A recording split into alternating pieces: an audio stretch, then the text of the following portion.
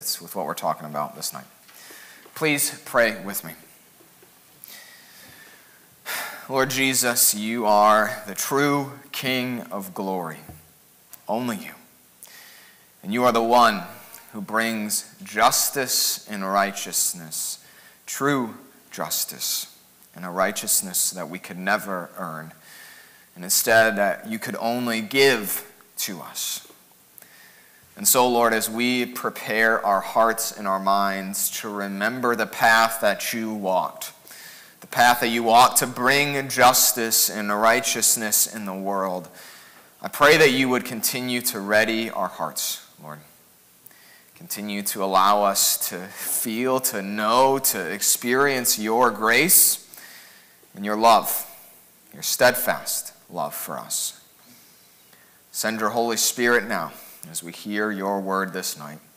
That as we hear it, we would believe it, Lord, and that by believing it, we would become doers of it. We pray, Jesus, in your most holy, your most perfect name. Amen.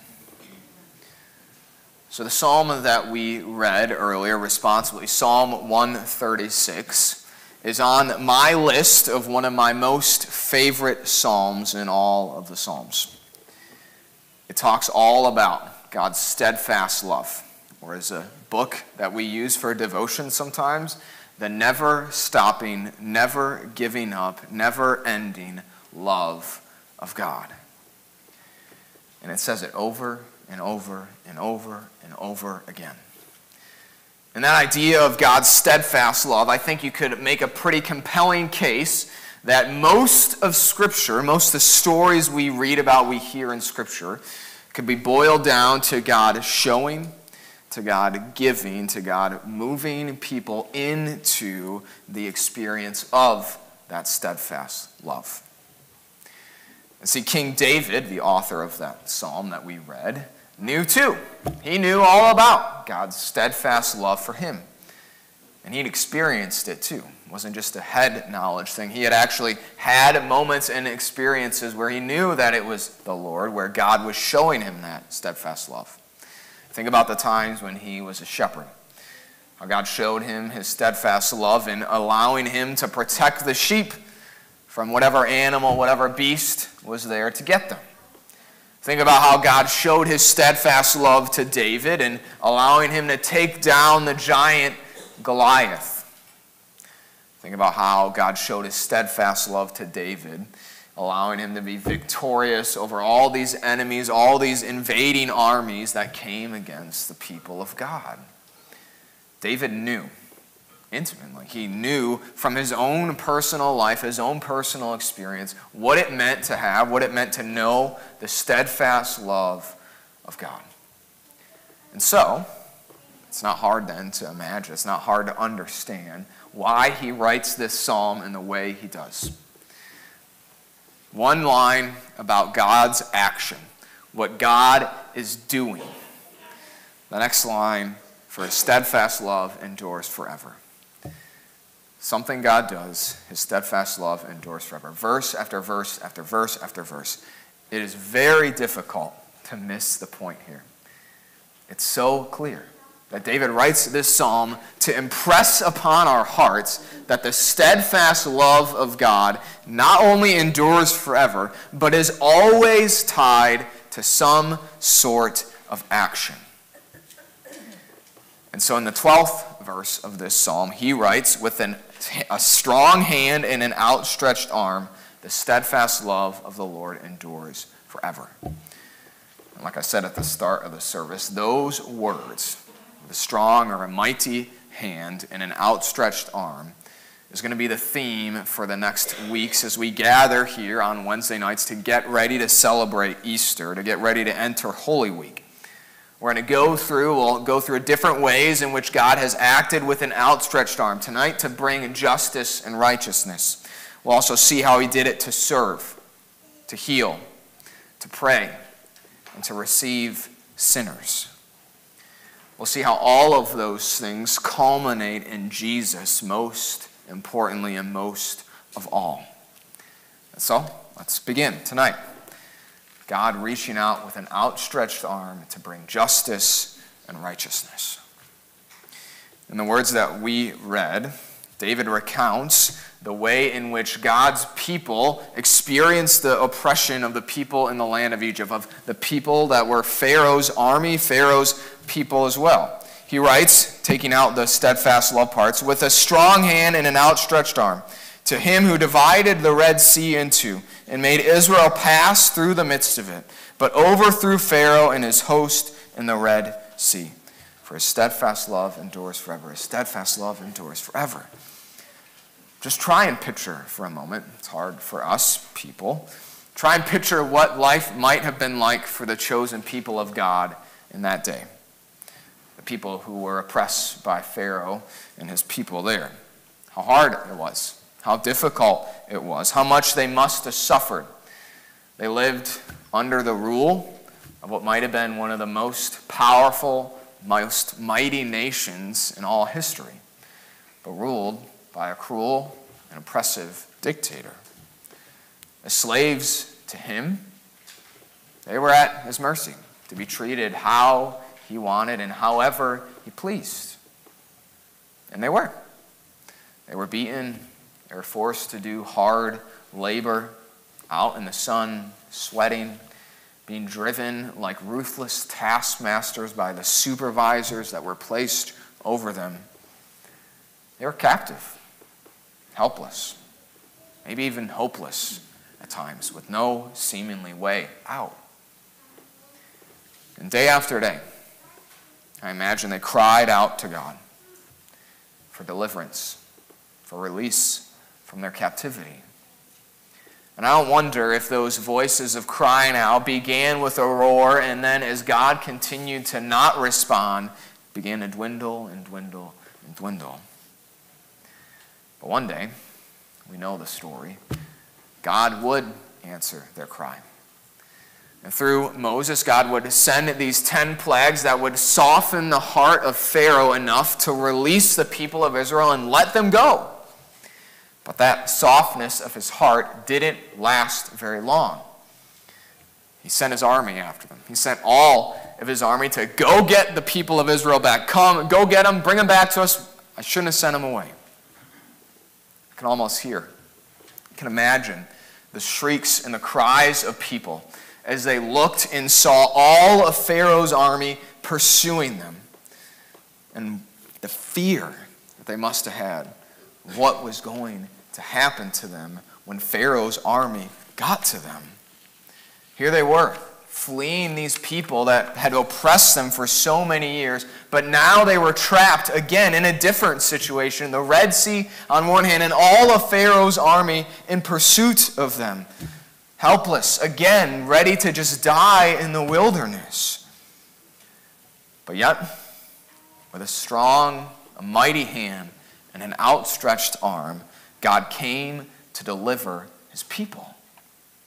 And so as Moses lifts up his hand, God calls the east wind to come and split the waters in two, so that the Israelites can walk through, not with a little bit of water, but on dry land. On dry land.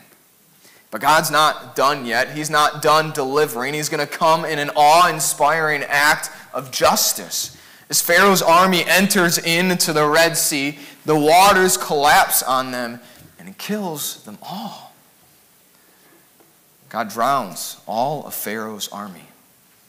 His steadfast love comes with a mighty, mighty hand and an outstretched arm, bringing justice to those people. But yet, even that would not last forever.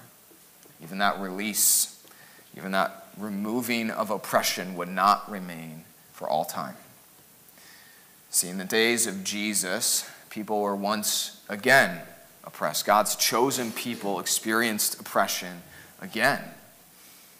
They weren't forced to make bricks this time, though. It was sort of a different oppression. So Jerusalem was the holy city. Jerusalem was meant to be ruled by a Jewish king, but instead the people of Israel, God's chosen people, were ruled by the Romans, the cruel Roman Empire. But lest we think it was just an outside thing, they were oppressed even by the people inside their own group. The religious leaders, the people in charge, the one whose job it was to actually bring them to God and help them in their lives of faith with their Lord, continued to oppress them, place more and more on their shoulders, demand more sacrifices, demand more strict adherence to the law, more, and more. The people of God in that day were oppressed by their own. But just like in Moses' time, God was coming again. God was coming. He was sending someone even to come with a mighty hand and an outstretched arm to bring justice and righteousness. Listen again how Matthew tells this tale. He says, Jesus entered the temple, drove out all who sold and bought in the temple, and he overturned the tables of the money changers and the seats of those who sold pigeons. He said to them, "It is written, my house shall be called a house of prayer, but you make it a den of robbers." Again, try and picture what this must have been like for people there who were witnessing this happening. The crippled, the lame, the foreigner, the outcast standing around the hustle and bustle of the temple, the sound of the coins of the money changers ringling and dingling all through the temple. But then all of a sudden comes this Jesus guy. All of a sudden he comes with these mighty hands and he outstretched arms and he starts flipping tables with a furious look in his eyes, with a true justice and a righteous anger that none of us could ever possess.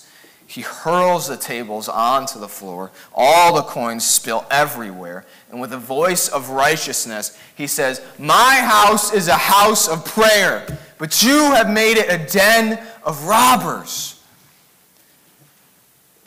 It's a strange, but yet strangely beautiful, too, image of our Lord. One that we don't really see much else, one that we don't really even think about. But in that moment, Jesus reaches out with a mighty hand and an outstretched arm to bring justice and righteousness, to release those people from the oppression they experienced. But even that was not it. Even that awe-inspiring moment in the temple was only a foretaste of what he would do just a week later, when he would outstretch his arms on the cross to give righteousness to all who believed in him, when he would take and make justice for all sin, for all people of all time. So he was coming in steadfast love to stretch out his arms for the people's unrighteousness in order that he could give to them his righteousness.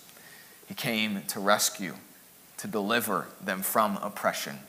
But not just from earthly rulers, no. From the things that oppress them the most. From sin, from death, from the devil. But it wasn't just for them. It's for you too. God coming and bringing justice and righteousness delivers you too from the biggest captives that hold you bound. Your sin, death, and the devil. You too sit here tonight as a benefactor of Jesus' righteousness. It is free to you. You are made righteous on account of Christ alone. But yet, we still sit here tonight waiting too. We still sit here tonight waiting for Jesus to return for one final act of bringing a mighty hand and outstretched arm to finally move in the last act of justice and righteousness. When the words of Amos will be true. When justice will roll down like waters and righteousness like an ever-flowing stream. That's what our hope is. That's what we long for. That's what we even are yearning for Jesus to return. And so for the next weeks, we'll look back at the never-ending, the never-stopping, the never-giving-up love of our God and the ways in which he has come to us with a mighty hand and an outstretched arm. In Jesus' name, amen. I invite you to stand as you're able as we go before our Lord